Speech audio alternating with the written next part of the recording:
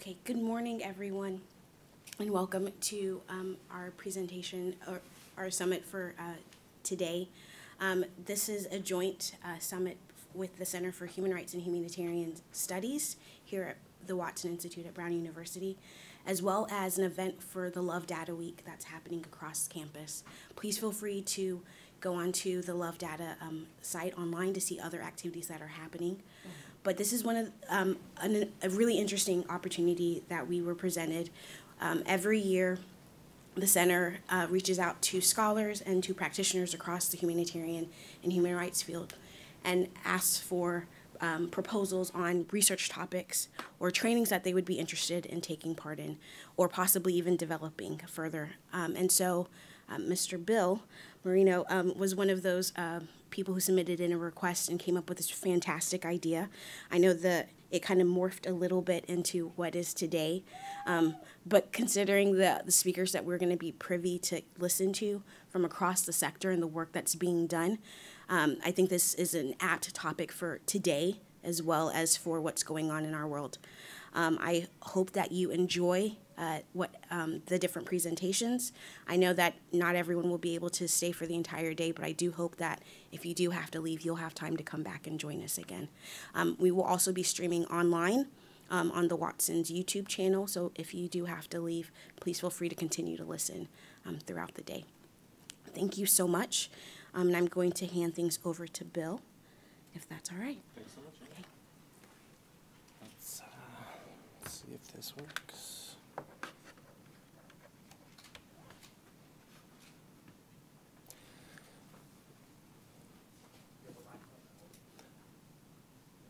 I have a laptop. Yeah, I just plugged it in.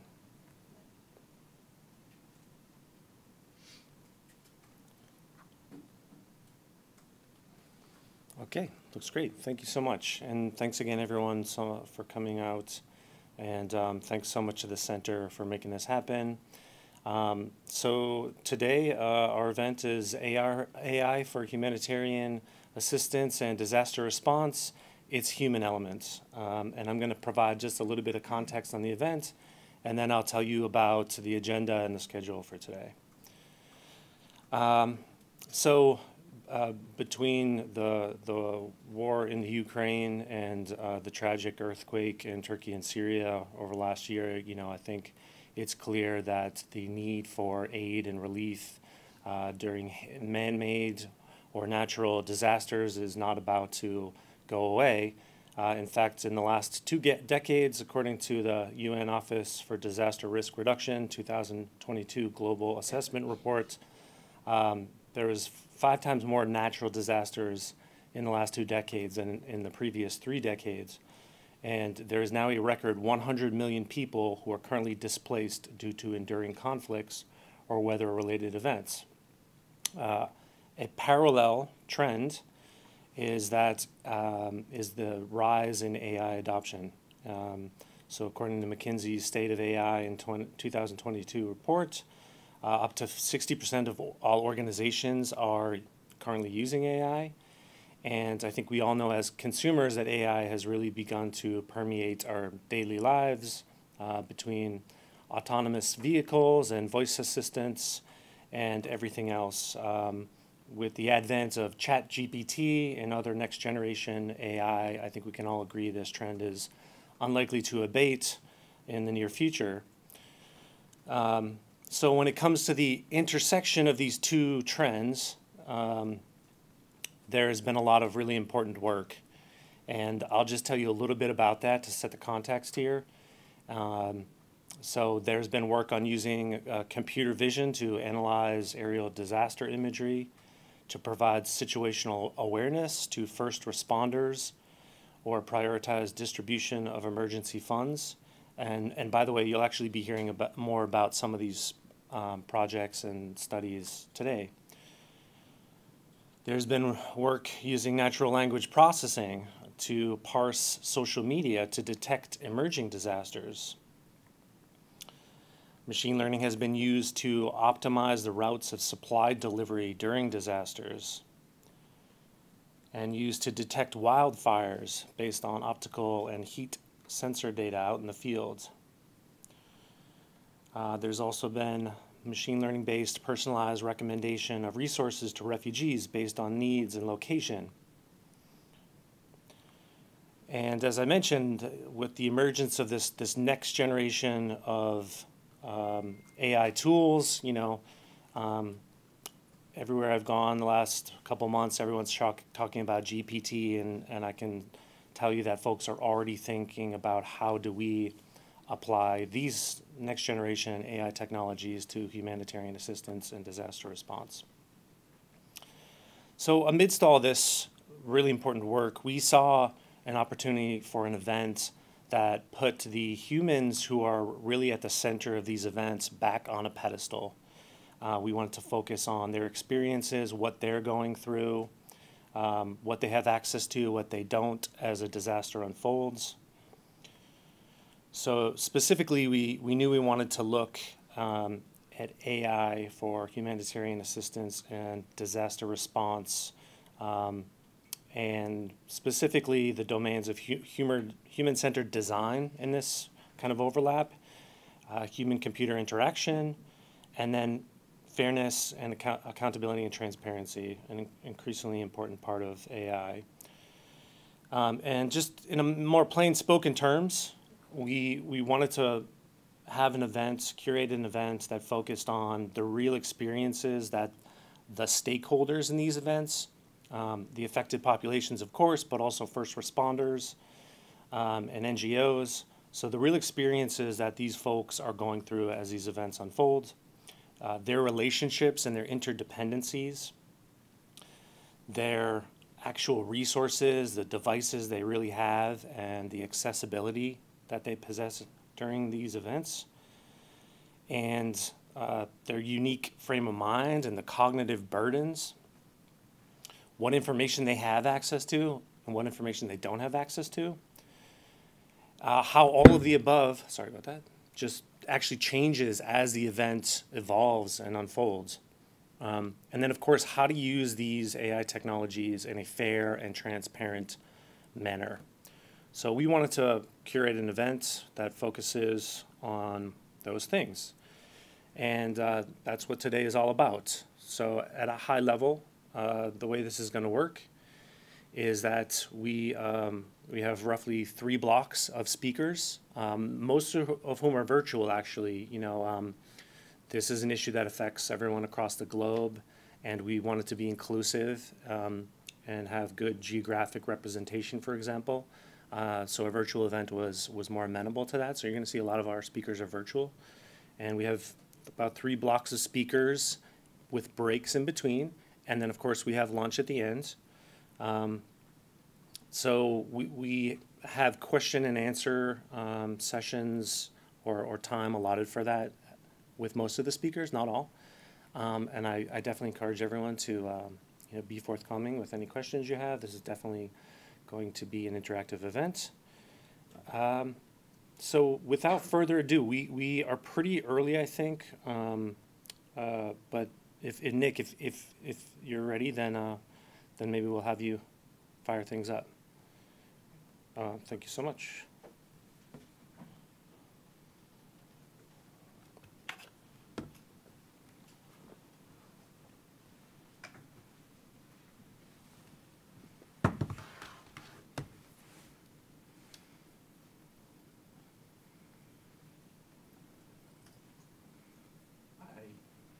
This microphone is working.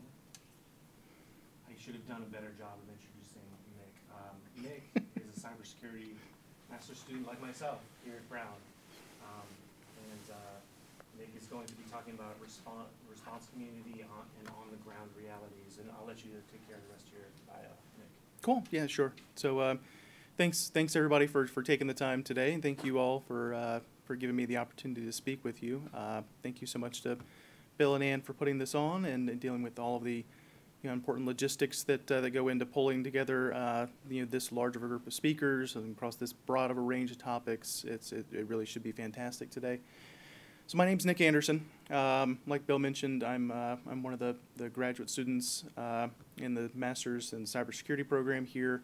My formal roles professionally, I'm the COO of a technology and cybersecurity company in just outside of DC called Invictus International Consulting, and I'm a senior fellow at the Atlantic Council.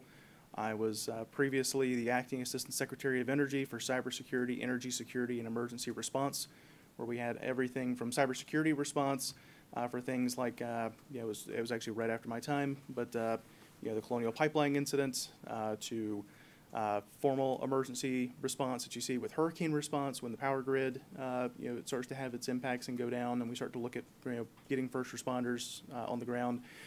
I was also previously the White House official responsible for federal cybersecurity policy, and I was a senior intelligence officer in the intelligence community.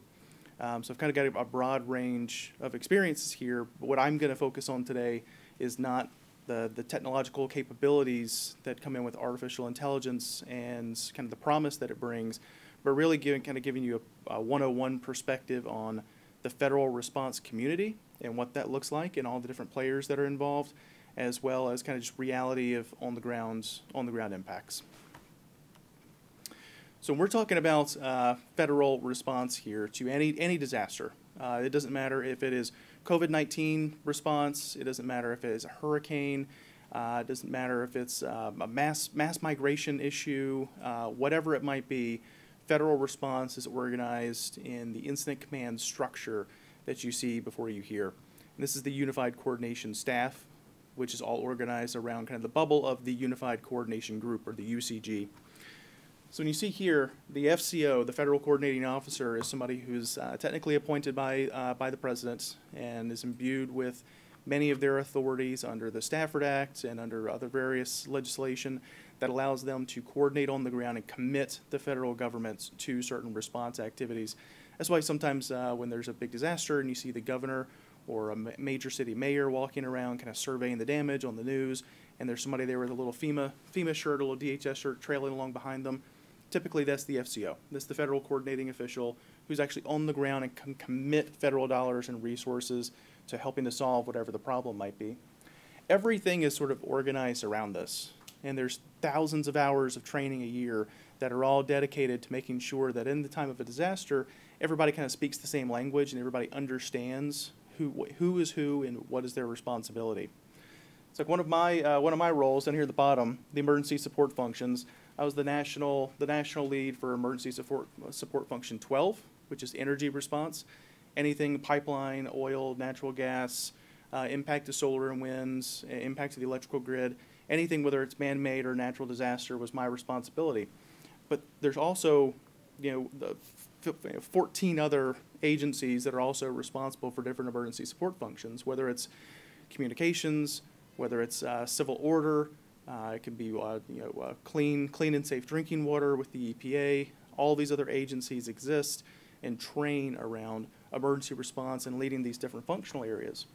And all of these different sections that you see here, operations, intelligence, planning, logistics, and finance and administration, they all exist across the board in the same exact sort of way. And it may seem a little bit goofy, but if you walk into an operations center, whether it is a state or local emergency operations center like you see on the left-hand side, whether it's a forward deployed incident command post, which could literally just be tents or trailers out in the field in a disaster area, or it's a local business emergency operations center, you'll see people organized in this way. And they'll even be wearing little colored vests of different colors so that when somebody walks in, if I don't know who Bill is, and Bill is the logistics chief for Hurricane Nick, response, down in South Carolina, I can walk in, I can see that he's wearing a certain colored vest, and I can immediately know as a local official, I need to talk to Bill.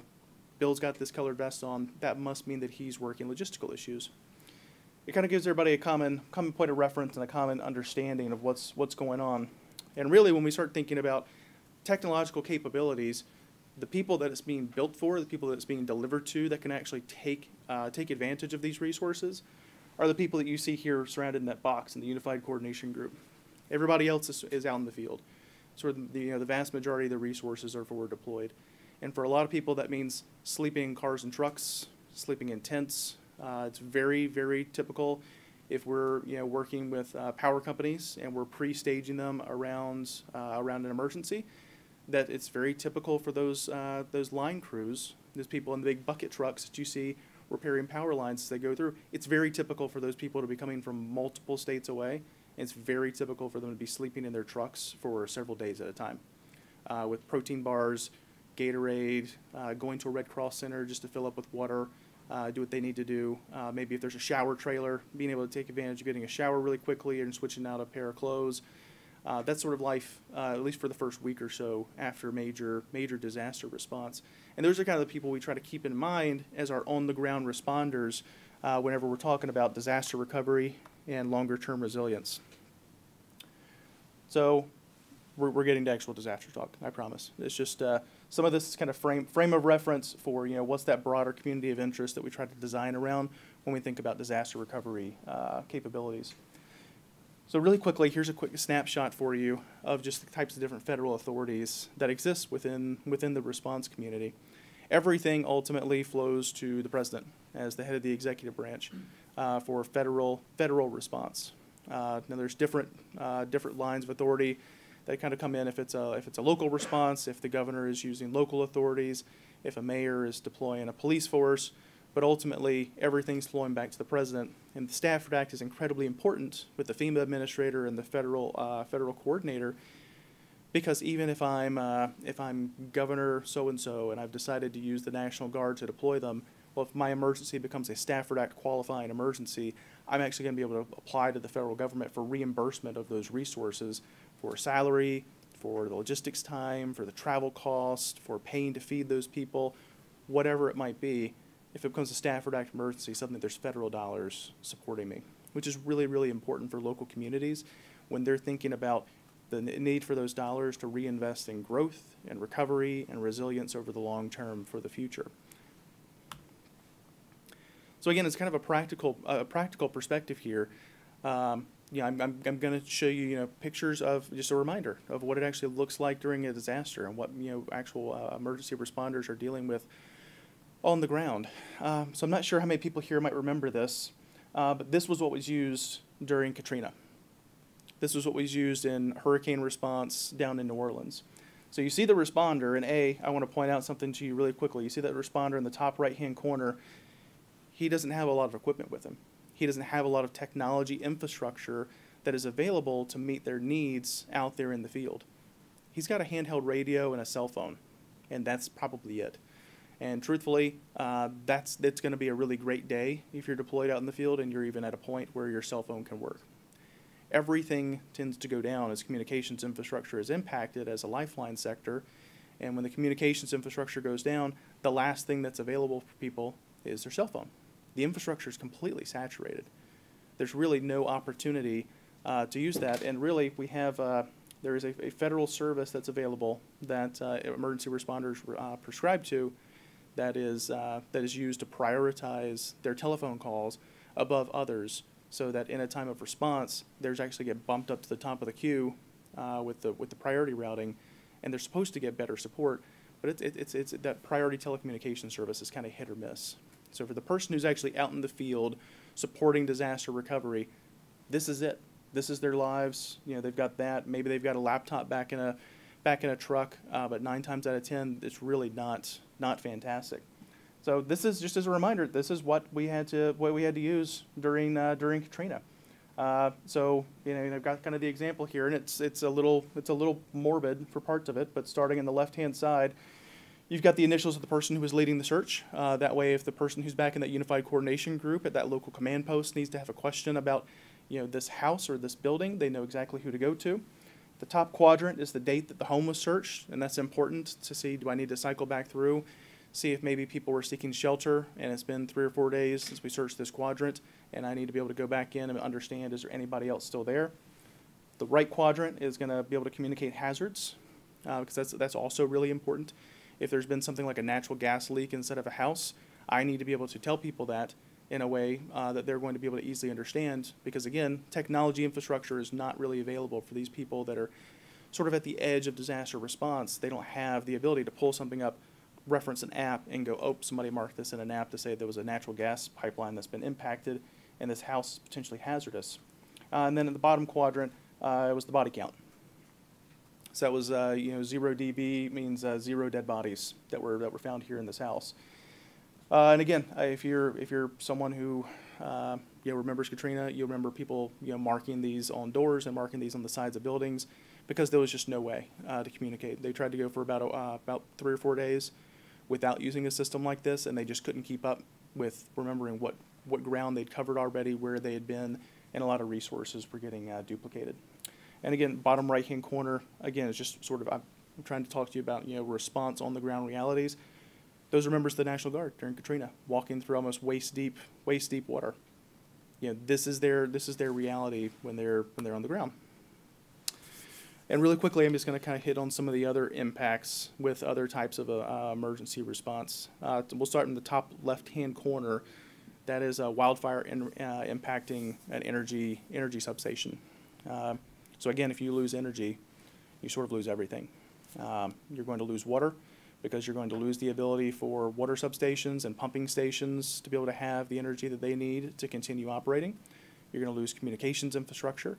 You're going to lose just everything. Water, power, and communications are 3 ultimate lifeline sectors that impact literally every other sector.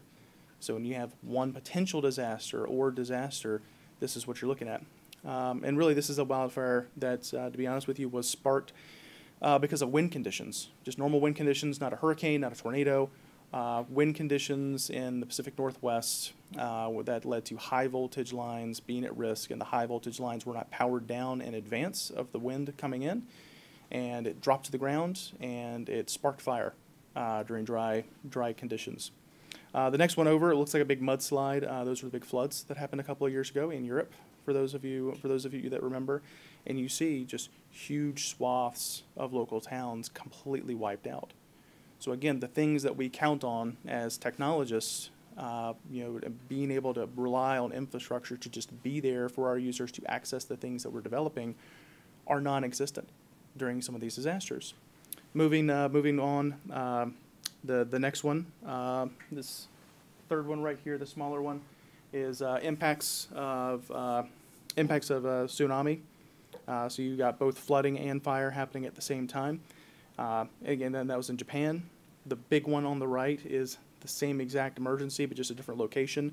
That's a natural gas facility that's on fire. And so when the natural gas facility is on fire, a lot of people don't realize natural gas is the way that a lot of our major electrical facilities are powered. They're natural gas-fired plants. Next one, moving down, this one right here, is Puerto Rico. So after the earthquakes in Puerto Rico, there were portions of the island that did not have electricity for 11 months. So these are not days and weeks problems for some areas, in particular areas that have not had the opportunity to invest in resilient infrastructure over the long term. These are long-term issues for them following disasters. This one, that was a little bit of a throwback with the broken down bridge. That was Hurricane Hugo in 88, 89, impacting the Carolinas, and then more flood damage to be able to show you here. Actually, no, I'm sorry. That last one, bottom left, that's Turkey right now. So that's earthquake damage from Turkey response, and you'll see just entire communities are leveled. You're not going to be able to take advantage of power lines being available, of cell towers being available, of communications infrastructure, of even the ability to get people to the area. 9 times out of 10, when we're deploying local responders, we have to send them with lots of extra cans of gas and chainsaws and on the backs of trucks, so that as they're driving along, they can use the chainsaws on trees and other fallen debris they may encounter, just so they can push forward as far as they can to get into those local communities. All right, one of the last things I wanted to leave you with is just lifeline services. So we kind of started reorganizing a couple years ago within the federal response community from just the emergency support functions. Like I said, I led ESF 12, which was energy, reorganizing from those emergency support functions into community lifelines. So you see here at the top you'll see things like safety and security, health and medical, energy, communications, transportation, and then you see it vertically. You see all the sort of elements that go into supporting that. So health and medical is an example. You need the ability to provide care, you need patient movement, you need actual public health officials, you need fatality management, and you need medical supply chain. All of those things are then impacted across the board with all of the other lifeline services. So if I don't have, for example, like we just talked about, clear roads, I can't provide medical supply chain services. I can't get insulin to the diabetic patients that are, still trying to survive in the local community. I can't move patients where they need to go. During one of our responses 2 years ago to some of the hurricanes that were impacting Louisiana, because they just got hit by hurricane, they had about a week and a half, 2 weeks for recovery. They had another hurricane that hit them again. I think this was 2020. They didn't have the opportunity to rebuild that infrastructure to be available. So I think there were 67 surrounding hospitals in the local areas that had to take patients from from that area, whether they're long-term care patients, whether they're critical care patients as a result of injuries from the disaster. It requires a much larger extended community to be able to provide the types of resources that are required.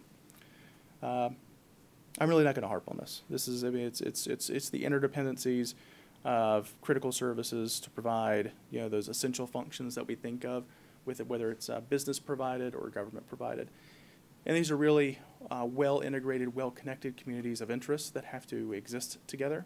To be completely honest with you, I know it's not really a thing within the Northeast, but there's a restaurant chain that has a significant presence in the Southeast called Waffle House. And it is just sort of a greasy spoon diner establishment. I'm from South Carolina. I love Waffle House. I'm a Waffle House aficionado. Waffle House has probably one of the most sophisticated emergency operations centers that I've ever dealt with as far as business continuity services go. Why? Because Waffle House, that greasy spoon diner that people love to go to either really late at night when they need something to help soak up other things that are affecting their health, or just to be able to get a quick bite to eat, they know that's a community lifeline service. People need to be able to go there. First responders need to be able to eat. People in the community need a place to go and grab a hot cup of coffee and charge their phones and do whatever they need to do. They need somewhere to be able to actually try to access the FEMA website to say, yes, family, here I am. I'm at relocation site X. I am safe. I'm alive. They've got a tremendous emergency operations center presence. So all of this is not just a government effort. These are critical infrastructure owner-operators out there in the field, whether it's, bastions of the community like Waffle House, or it's large power providers, or natural gas pipeline operators, or home heating oil delivery services, or medical services providers. It really has to be an integrated effort across the board. So especially when it comes to those disaster response capabilities, they have to be ones where people can interoperate and people can communicate, irrespective of what community of interest they're representing within the local area. So I think I'm going to pause there and see if we've got any questions maybe. Yeah. I have to press this thing. Okay, great. First of all, thank you, Nick. We do have about 10 minutes before our next speaker, so you definitely have some time for some questions. If it's all right, maybe I'll start off with a question of my own. So I was really excited to have Nick really open up the event with this talk on the ground realities, because I think it really brings into focus why we're trying to do this event. So when we hear a high-minded idea like bringing ChatGPT, do you know about ChatGPT, by the way, Nick? Yeah. Okay, great. I've had a great time playing with it. Yeah, it's okay, been fun. all right. Yeah. So when you hear a high-minded idea like bringing that to disaster situations to help folks on the ground, you take a step back and you start to break it down in light of some of the things that Nick talked about, right? Folks on the ground may only have a handheld radio. They may have a cell phone, but it may the network may be overloaded. It's probably running out of batteries, right? Like you said, before they get to Waffle House to charge it. So if you think about something like ChatGPT, that's probably running in the cloud the way it is today. If it's going to run on device, it has to be already on the device, right? You can't be downloading that as a situation unfolds. And it's a heavy model, so it might be eating up your battery, even if you are able to run it.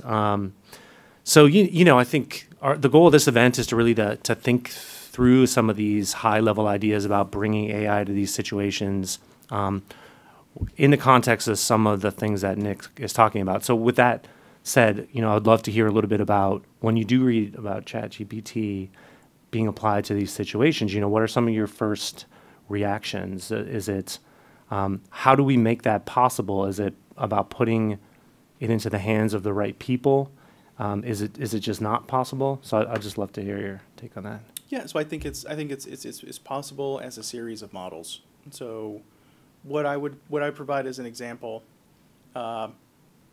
it's really irrespective of your opinion on what we were doing in the Middle East several years ago. There's a lot of actual parallels for technology delivery with what the military learned in post 9/11 Iraq and Afghanistan with what they call DIL technologies, disconnected, intermittent, and low latency, low bandwidth technologies. So there's kind of concentric rings of where can I deliver services and how do I have to deliver them.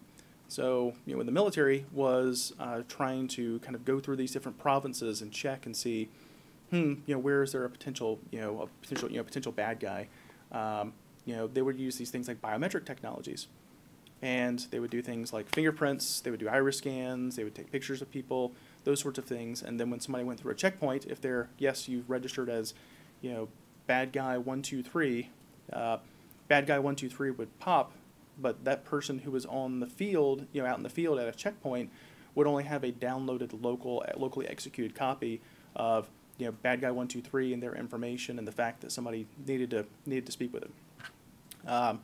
Back at the FOB, the forward operating base, at somewhere around a major airfield deployed there, they had many, many more capabilities. They had heavy satellite capabilities, they had terrestrial circuit capabilities, they had persistent hardwired power, they had generators as backup for power, they maybe had solar that was being used, so they had a lot more infrastructure and a lot more access and availability for telecommunications infrastructure to be able to hit resources in a much stronger way.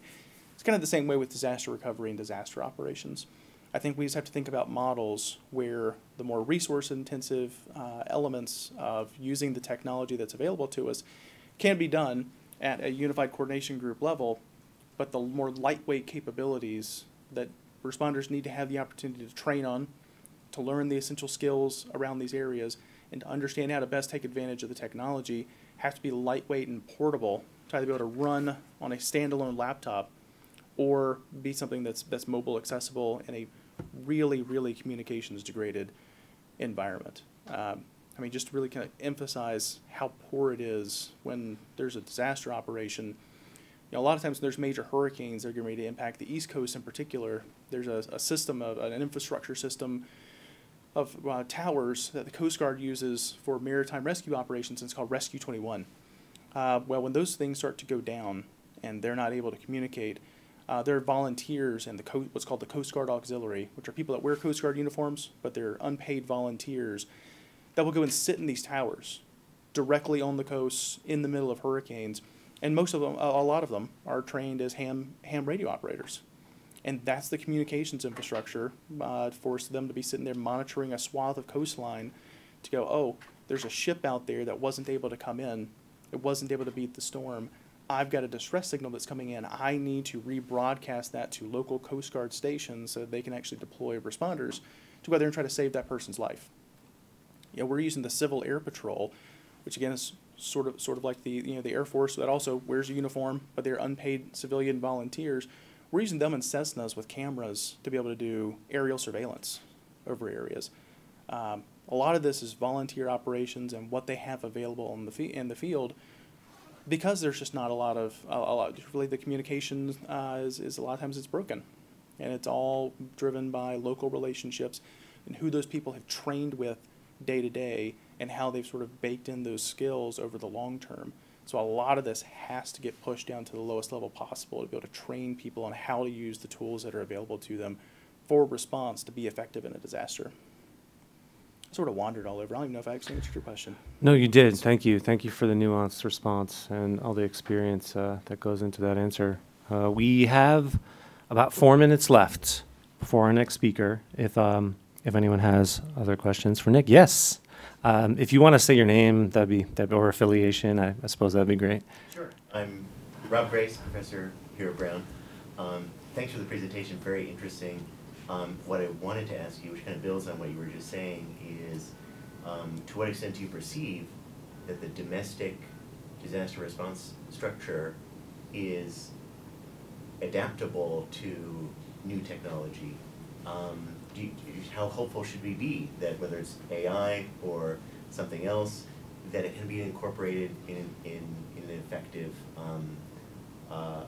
manner? And is there a past example that you could point to where you could say, yes, there is like new technology that was implemented? Because like you mentioned, it requires training, but it requires like some institutional buy-in and adaptability, and also like, you know, effective communication and coordination between engineers and the actual responders, and making sure that the technological tool is actually addressing a need that responders actually have. Yeah, so I guess yes, I have a lot of hope that that the infrastructure will continue to evolve and change over time.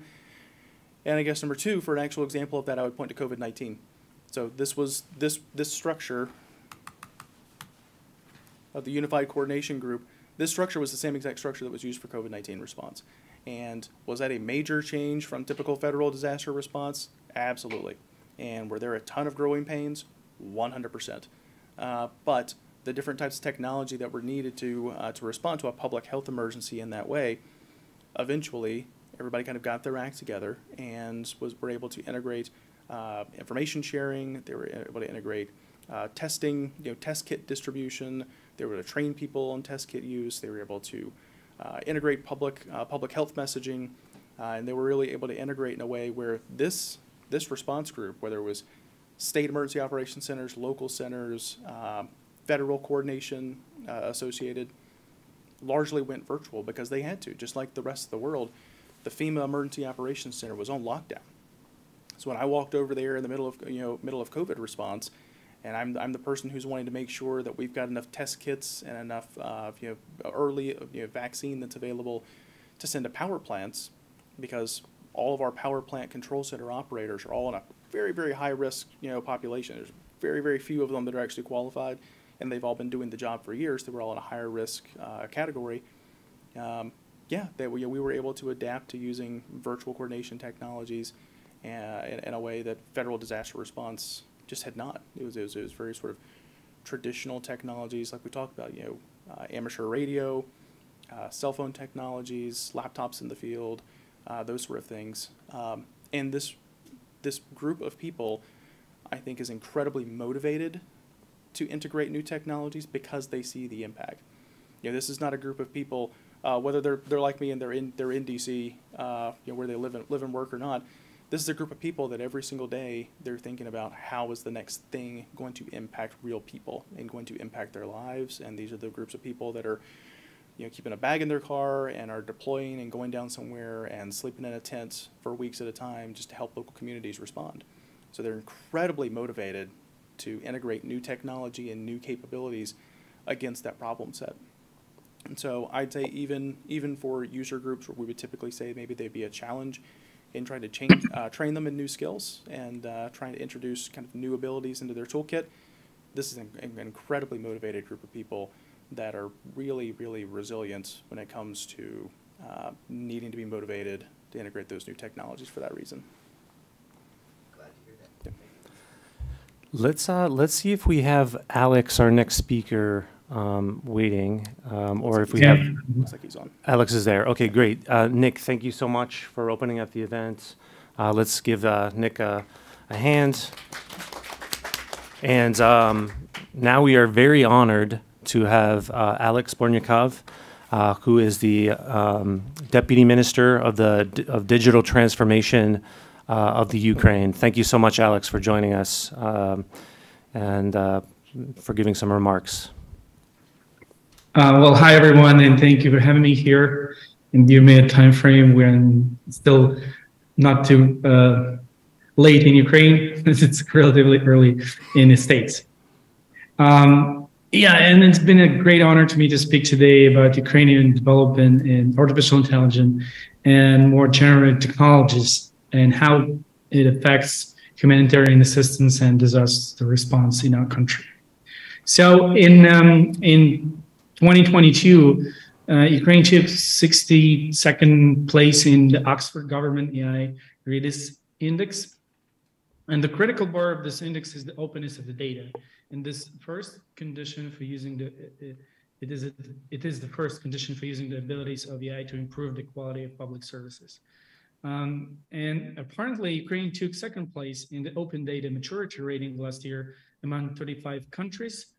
And the first place was for France. So the maturity level of open data in Ukraine is 97%.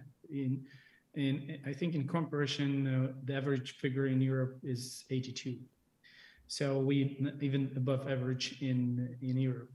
So deep knowledge and analytics company complied AI in Eastern Europe industry landscape rating by the number of companies working in the field of AI. Ukraine is one of 3 leaders among Eastern European countries. 58 companies in this area work in Ukraine. And I think there was like almost even more than 10,000 people working on AI specific tasks for these companies. And our goal is bring Ukraine to a new level of digitalization of the economy, improve the state administration system, transparency, and many other things, accountability, of course, and increase the country's cybersecurity and defense capabilities. This is the new reality. This is where we work. We also want to enter top 10 countries in artificial intelligence development, and we actually work in it. So if I give you a brief overview of IT landscape in Ukraine in 2022, IT companies earned $7.3 billion for Ukrainian economy. And even in times of war, which is absolutely, I don't know, unbelievable, the industry grew almost 5%, even in times of war. So that's just amazing. And actually, IT industry in Ukraine remains the only export industry of Ukraine that grew in the times of full-scale war. So coming back to public sector, artificial intelligence algorithms in Ukraine work with open data. For example, the court register, we call it WinCourt, an automatic analysis model on the court, Ukrainian court, and also monitoring the state environment, such as the Deep Green Ukraine, forest plantation monitoring services also works on AI basis, or identifying risk in a public procurement, such as project called Dozoro. So AI is actually actively used by Ukrainian government. And when the Russians started a full-scale war against us, the entire country and its economy began to work on victory. So the Ukrainian IT sector had a challenge of developing cutting-edge technologies that make a difference in front lines. And it's like military tech areas. So government uses artificial intelligence technologies in cyber protection system to ensure the work of state registers, systems, and so on and so forth.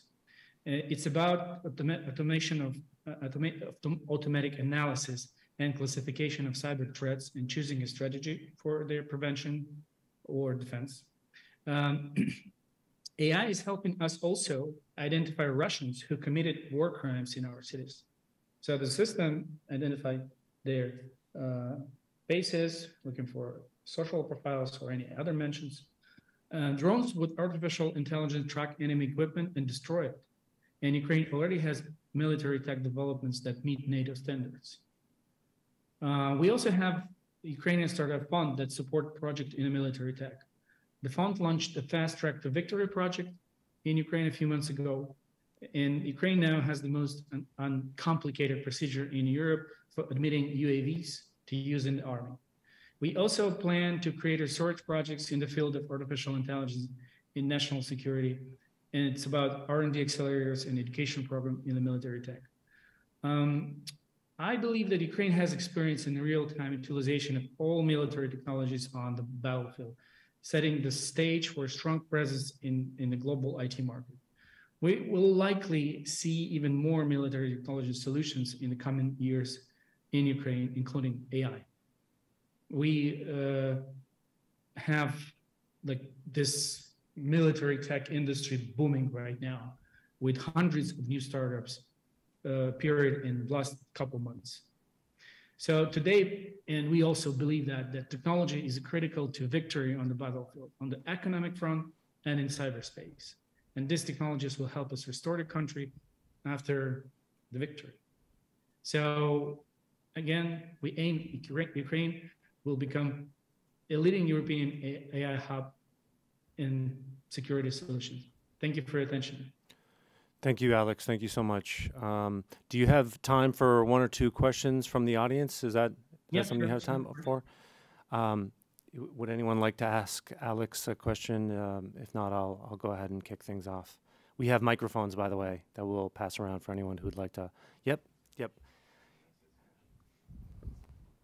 If you want to state your name and affiliation again for Alex, that Sure. Yeah. Alex, thank you so much for these comments. I'm Rob Grace, professor at Brown University. Was just very intrigued by the use of AI to help in identifying war crimes, and just very curious to hear if there's more you can say about how AI is used for that. Thank you. So we basically faced with this issue when they were around Kiev, and then when they left, we have this lot of security footage where they were committing crimes and killing civilian peoples and robbing houses. And then later there was a CCTV footages from Belarusian logistic centers where they have taken all these things that they stole from people and they're sending back to their homes. So there was a problem to find out who really committed. And we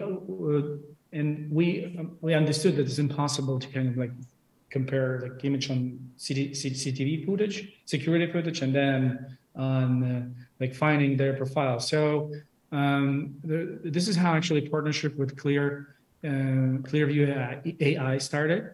So they help with the technology, but there was not just their technology stack. There was a number of solutions. So basically, we were taking security footages, upload to the system, and then system was looking for matches in pictures in their social networks, in the picture and security footage, and then give you a result. And this is how our prosecutors actually work today on those crimes. That's amazing. Thank you. Yeah, my name is Acadia Knickerbocker. I'm just an interested high school student. I wanted to ask you about if you've been able to use AI to sort of provide humanitarian assistance to civilians at all, and how that works, what you guys might be using it for in that area.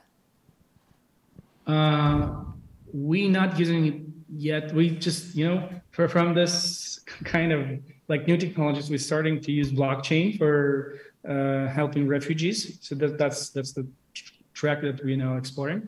But I'm not familiar, or I don't have examples of the cases. I'm not aware of the cases where AI was used to help refugees.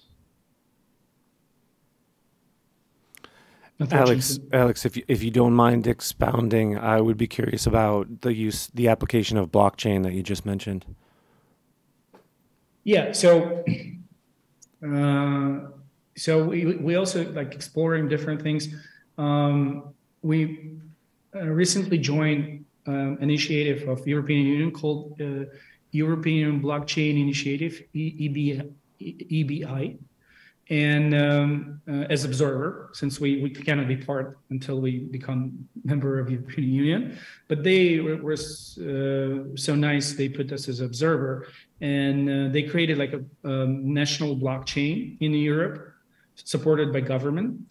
And one of their pilot projects is to move all their university diplomas into blockchain. So people who will travel around Europe from different universities don't have to bring apostille, or they have to like prove that's really not a fake diploma.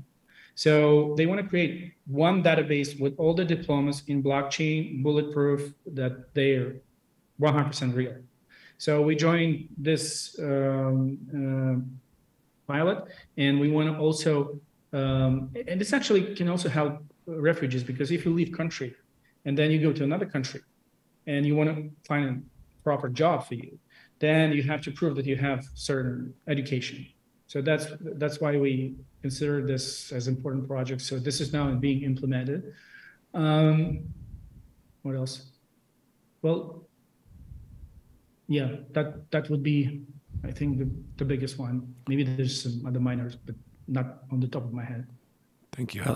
Thank you, Alex. It sounds like an important project. We probably have time for one more question of Alex, if there is one. I could conclude with one question. One more question, Alex, and thanks again so much for your time.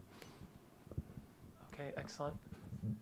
Hi, hi. My name is Mike Delaney, and I have worked in the humanitarian sector most of my life.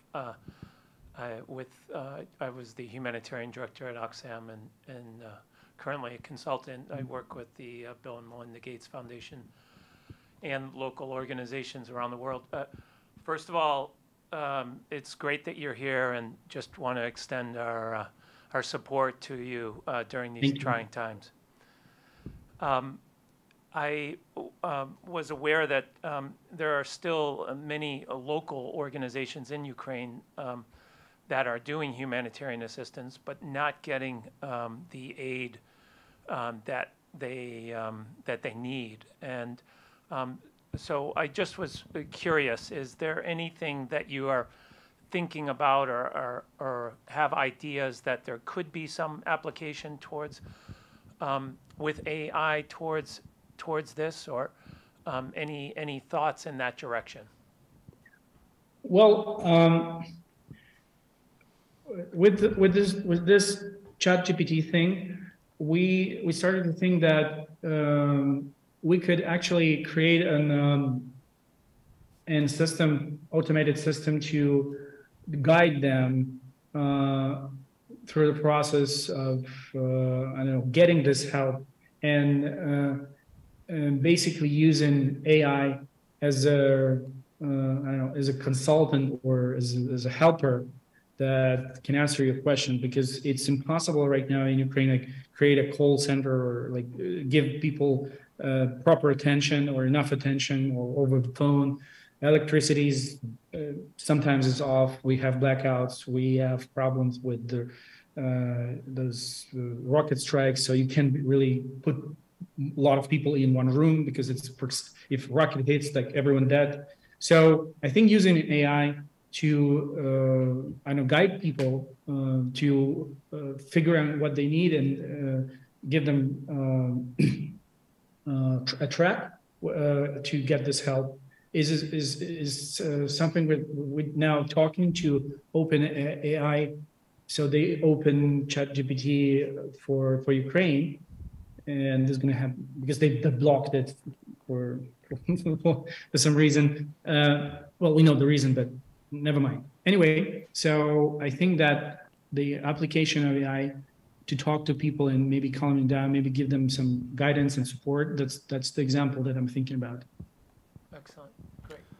Thank you very much. Alex, thank you for the vital work that you're doing. Thank you again for taking the time to talk to us today. It was a great honor, and let's give Alex a big hand. Thank you, Alex. Thank you, guys.